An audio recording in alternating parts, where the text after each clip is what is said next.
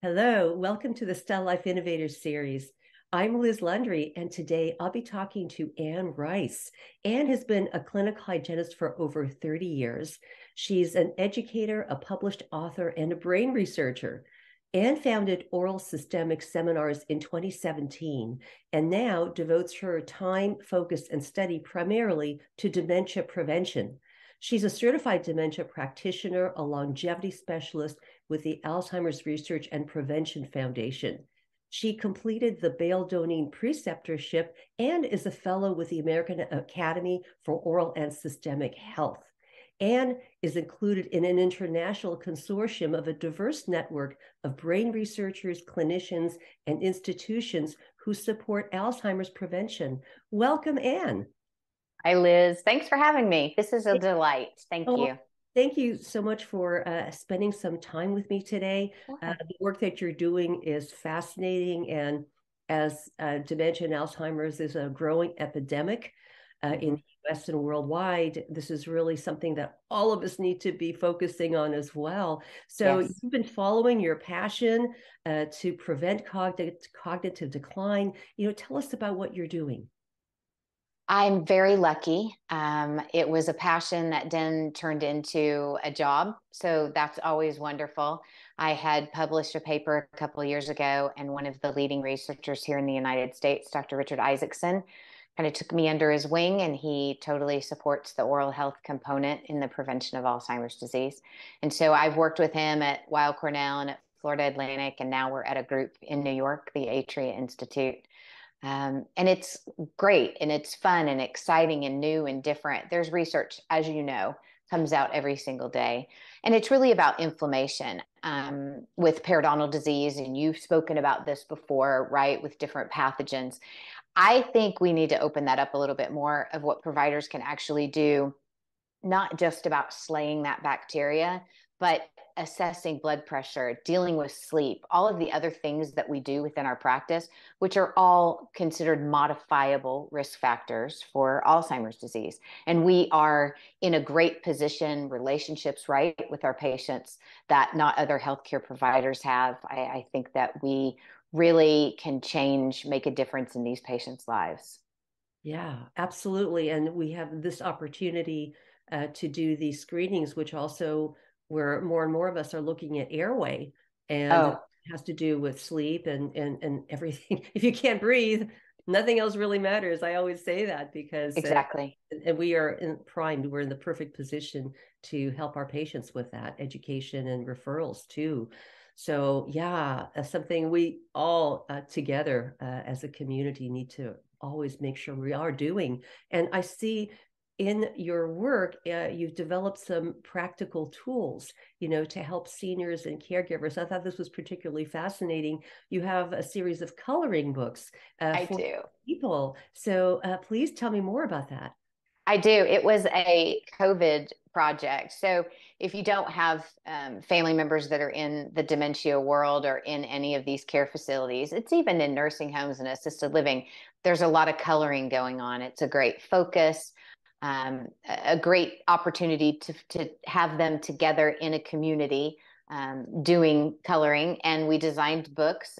My son and I did during the pandemic. They're mandalas that are easier to do. The intricate ones that a lot of people do, these are a little bit spread out. So we have them for dementia patients. I also have a series for the care providers that are a little bit more intricate because they're going to sit there also and can color with whoever they're caring for, which I will mention this. I just heard a statistic that there are 11 million unpaid caregivers right now for dementia patients. So we have caregivers all over everywhere. We also designed one for visually impaired. You will see sometimes with Alzheimer's patients, their vision is going to change. They're be a little bit more difficult. And we know that as our seniors get older, sometimes that changes. So we have like a bigger border right on the outside. And it's fun. We donate most of the money that we make back to Alzheimer's research. So That's this great. is fun. I really understand that, having had the experience in my own family with my father, who was a diabetic and ended up passing away from a number of things, but he Mm-hmm. definitely had dementia as well. And my mother was his caregiver. And fortunately, they only lived a mile away. Now she lives with me.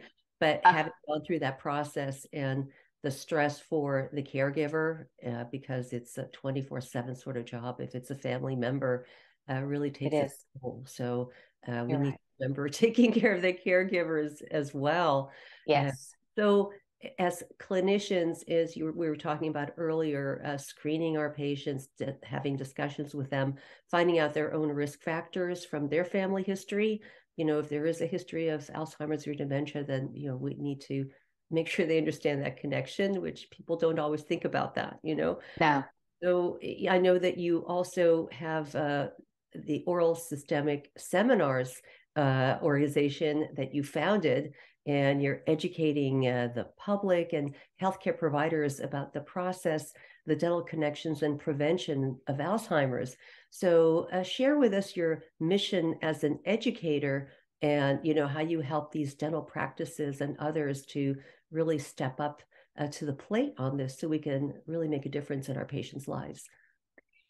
With Alzheimer's disease, it's about prevention. We do not have preventive neurologists out in the world, and prevention is the same steps that you would think about: diet, exercise, all of the things that we can change, behavioral and lifestyle, and then the medical interventions. It's not chasing diabetes for 20 years, not getting on medication, right? There's so many different steps, and you as a provider can really look at all these different things on a health history.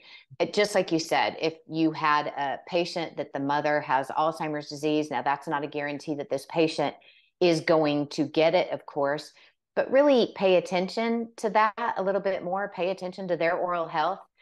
When we talked about, when we talked about the care providers, if somebody in your practice is a care provider of anyone, whether it's dementia or any other ailment, pay attention to their oral health, pay attention to their blood pressure. As we know, heart health is intricately woven in brain health. So we need to really, in the operatories, scrutinize blood pressures and keeping up to date with our patients. Right. And as we're educating them about that connection, it's one thing to, because I also train dental practices, and, Mm-hmm. really want and encourage the hygienist to do a series of screenings, and then weaving that into that conversation, because as we're trying to provide care for them, again, it's up to us to connect those dots. If we're talking Correct. about oral systemic and about the transmission of these pathogens, it makes sense to take blood pressure, because if we don't include that in the dialogue with our patients, they'll say, well, why are you taking my blood pressure? Right. Some will say, I don't want that. And then we discuss further why, that's Right. important. And they appreciate that so much. So do you have any final thoughts that you'd like to share with doctors and clinicians watching us today?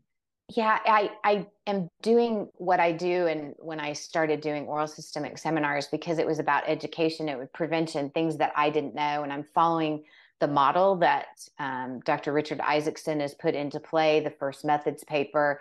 This isn't hocus pocus, crazy things. This is all based in science. And it's little steps that you can help with your patients, you can do in your own life. I think that if we do things ourselves, isn't that easier to translate to our patients? Any little bits of things that you can do, really focus on your own sleep, prioritize it, go to bed a little bit earlier, focus on yourself, focus on your family members, reducing stress. We're in dentistry, so really put some of those boundaries in place. There's too many tips and tricks, but that's why I came up with what I did. So I appreciate your time today, Liz. That is brilliant what you're doing. We appreciate it so much. So your coloring books are on Amazon, and then They we are. put a link also to oral systemic seminars, so that we can help many, many more clinicians help their patients and to be really effective. So, Anne, thank you for your time today with us. Thank you. And thank you, everybody, for joining us today. So we look forward to reconnecting with all of you when we interview our next innovator. So thank you all, everybody, and stay well and stay happy.